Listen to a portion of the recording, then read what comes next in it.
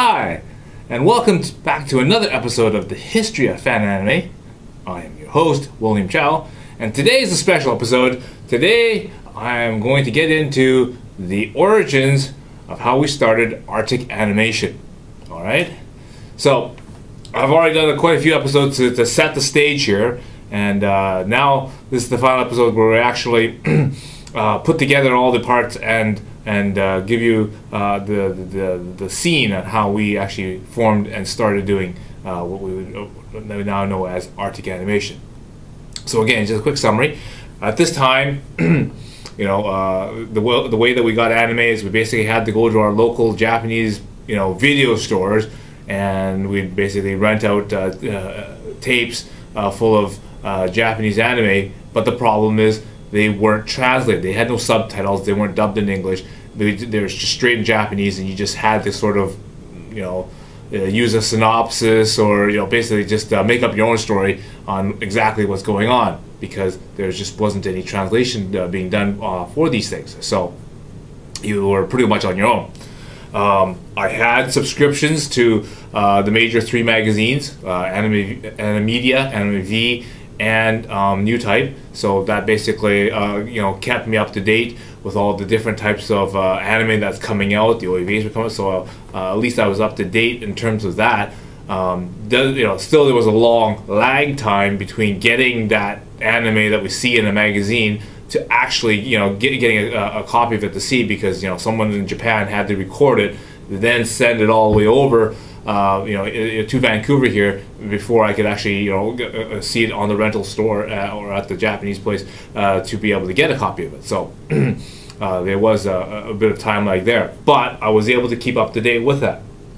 So again, at this time I'm also buying quite a few anime magazines and that kind of stuff. Again, I haven't seen a lot of these animations sometimes when these books come out, but the local bookstores were able to to get those in for me. Again, using the anime magazines, and I can use numbers and that kind of stuff to order some of those art books and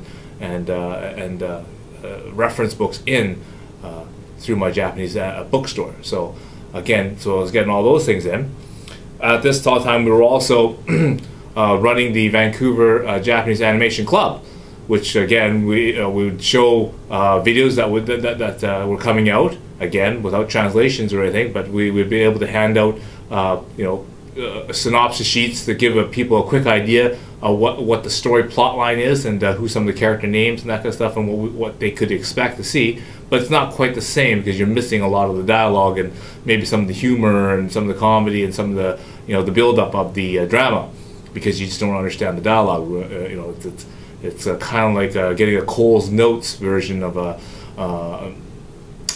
show or a movie, and you can only get a brief outline of what it's about, and you can't get too deep into it, because again the translation was an issue. I also had quite a few people and friends that would drop over to my house, and they always would same interest as I would. They want to see what was new. They're interested in looking at all these magazines and these type of things and seeing what's going on. So they'd always come over, and they'd be very interested in seeing all the different things that that transpired. So again, that was one of the big major issues that we had at that time. One of the things I was able to do is with some of the addresses and information and some of the contacts that I've gained through the CFO, which is the Cartoon Fantasy Organization.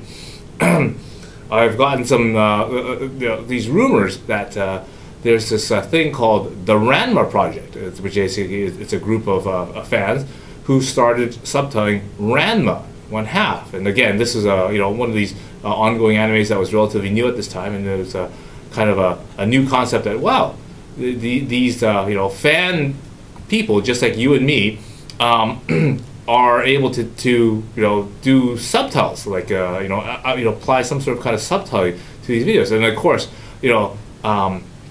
at this time the only type of subtitles that we were really accustomed to were things like Chinese kung fu movies. You know, the good old classic Bruce Lee classics and Jackie Chan movies. Sure, they were in Chinese. Being Chinese myself, I understood a lot of it anyway. But to my friends, they were able to now watch this like a Jackie Chan movie or a Sammo Hung movie, and it'd be in subtitles. Not exactly the greatest subtitles. Sometimes they're like very fuzzy white subtitles. Again, sometimes the translations were like absolutely horrible. You kill my brother, I kill you, and all these lines like that. But they made the movie very enjoyable. So again, we were fascinated by the fact that hey, this Ranma project people are basically doing this kind of thing with anime. So hey, we should learn more about that. Again, at this time, it'd be things like Vampire Princess Mew, Bubblegum Crisis, Gal Force. All these titles were very popular, and we wanted to get them out. Now again, at this time, we also heard rumors and notions that Anime Ego and some of these commercial companies were interested in licensing these titles, but they haven't done so yet. They're still in negotiations. I remember Kenichi Sonoda was supposed to show up at one of these conventions. So obviously there's a lot talking going on, but maybe nothing's really quite finalized yet. So it was very important, very time sensitive to get these subtitles. If we're going to make them, get them out as fast as they can, because they're going to have a shelf life. If we spend too long trying to make them, or spend too much time in the post-production type of idea, then again the commercial company is going to get them, and then there's no need for the for the fan sub anymore, because obviously the commercial version is already out. So we want to try to get these out as quickly as we can, with reasonable quality. But again, we sort of knew that even with the popularity of, let's say, for example, the Chinese martial arts movies, they didn't have to be perfect for people to get the gist of what's going on, and to basically get the plot and get some enjoyment out of it. But again, time was an issue, because again, the three titles I just read out are commercially released, and they were going to be the key releases for new companies like Anime Ego and of course US Manga at that time. So it was very important to get in the market and get these out as fast as we could at that time. So we ran into quite a lot of issues with this. Okay, the Genlock was fine, because again, as I said in previous episodes, each of these devices or peripherals operated on its own and did its own thing. They were not shall we say, required to run on the computer per se. The computer was the worst link. Amiga 500 to this date are my pet peeves of the computer world. My experience with them, total pieces of crap, and the software was inconsistent. The timing was inconsistent, because it's just essentially something that just counted upwards. The computer kept on locking up. Simple programs just to queue text froze and locked up in like random places.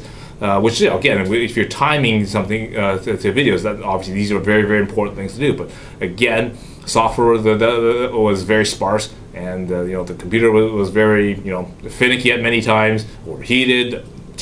In the end, it met its death by being thrown off a two-story building. But that's another story. And unfortunately, at that time, we had no video for that, so that probably would have been interesting. But if you're like to get an idea of what that looks like, watch the beginning of SCTV, and that'll give you an idea of what it probably looked like. Anyway, so our first couple things that we did subtitle, again, were things like Mew, Bubblegum Crisis. We even did started one of my a TV series that I really got interested into, which was Orange Road. And so we're using this this flaky sort of Amiga thing. Then we started using that. We subtitled quite a bit of shows at that time, and we created something called the Orange Road Project, which allowed us to subtitle a good chunk of Orange Road.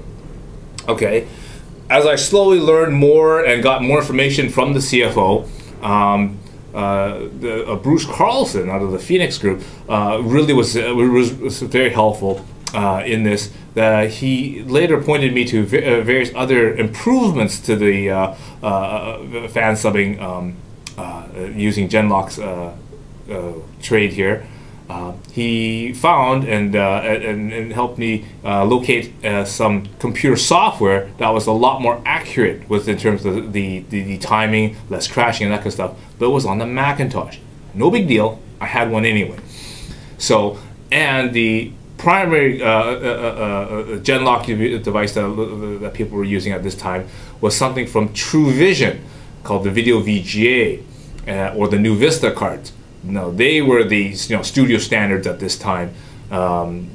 So again, that gave me higher quality, more reliability. But of course, I've already started subtitling a lot of anime already. Orange Road, we probably at this time had already started a little bit of Maison Ikkaku at this time, and so we went backwards and and redid a bunch of the episodes again. We had to retime them all again because the timing on the Amiga wasn't minutes and seconds or hundreds of a second or anything like that. It was just counting up from one.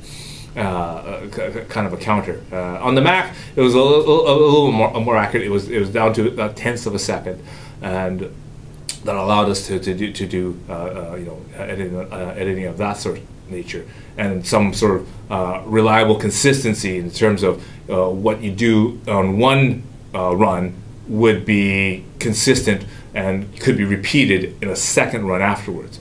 Again, I'll get into the how we did and what the difference is between linear editing and non-linear editing or fan subbing in a further episode. So again, you want to hit subscribe and hit like below, and then that way you get notified when I get those episodes up, because that's again a little more technical about how the difference of what the fan subbing that we did back then against what you will do now again.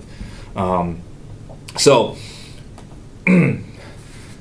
as you may notice, that also the titles that we picked to do fan subbing, there's many different animes that came out at that time. Why did we decide to pick Vampire Princess Mew, Golf Force, Bubblegum Crisis? Well, obviously Bubblegum Crisis is in Golf Force, Kenichi Sonoda, which happens to be one of Daisuke's favorite artists. Now again, as I mentioned in a previous episode, Daisuke doesn't always pick all the most popular characters. For example, his favorite Golf Force character was actually Caddy, but it's one of those type of things that he did. But again, he didn't really like Orange Road at the time. Maison Ikkaku was his favorite at that and stuff. So it was a little bit of a give and take. I got more translation of Orange Road, and I was able to to do more fan subbing of that. Okay. The other very instrumental part that happened to help the beginning of Arctic animation was a person named Wayne Rempel. He was our first treasurer for the Vancouver Japanese Animation Club, and one of the things that he did all the legwork and all the applications and that stuff needed to make the Vancouver Japanese Animation Club a non-profit organization, and got all the things ready to do that at the bank. And the bank that we actually used was the CNIBC Bank at Broadway and Main. Now, of course, if you go there now, it's a Tim Hortons. Again, it kind of makes you wonder what they store in the vault, but that's another story. Anyway, so he really helped to get things started by setting up the account for that. It was only just an extra step after that to set up the accounts to do Orange Road Project and Arctic Animation. So, and again, this allows, that basically set up the ability for us to take things like money orders and payments and things like that for all the mail orders and all the requests for Orange Road and all the other various things that Arctic Animation produced at that time. So that was another key thing that happened to help push that along. Okay, so now that we have these Fansubs coming out and different things, for example, being made people can find information on our BBS about what titles are coming out. And again, Orange Road was the big main thing that a lot of people got into. Again, I'll get into more fan stories and that kind of stuff about how Orange Road or Maison Kaku has changed how they viewed anime and how they got into anime or made more people interested in anime because of shows like Orange Road and Maison Kaku. Again, I've already did one episode on fan mail, but I'll do more because it seems to be a pretty popular topic. So again, hit subscribe and hit like, and then that way you'll get more notifications when that happens. If you want to leave me an email, send me some comments, by all means, the link is directly below. Another way that you can participate with this video cast is, again, I wear a lot of ball caps, and today, thanks to my friend Joe, I got sent a Toronto Blue Jays cap, okay? And so my player that I'm going to give a shout out to is Mr. Edwin Encarnacion. Encarnacion! And being the DH hitter for the ball club, and he's I'm sure drilled quite a few of those home runs into the very far back seats over there. So I'm gonna recommend a drill anime. Okay, what would you think is a good drill anime? I'm gonna suggest it. D4 Princess. Okay, or Drill Princess. Okay, short OVA set, 3 episodes, very competitive, battle combat with girls in armored suits kind of thing, kind of anime. Okay, so that's my recommendation to you. It's very short, it's quite cute actually. D4 Princess for you, Edwin Encarnacion. All right. Okay. So until next time, see you. Yeah.